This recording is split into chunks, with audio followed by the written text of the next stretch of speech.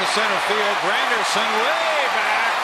That's extra bases up on top of Taos Hill. That'll score 2 as Berkman checks in with a double.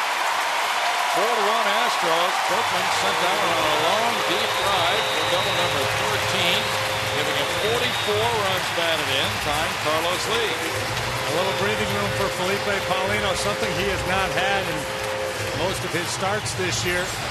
Figaro, in one report I read on him, has a good changeup, but the changeup has been an issue for him in this inning. The hit Tejada guy came on a changeup. This too, a little bit of a hanging changeup.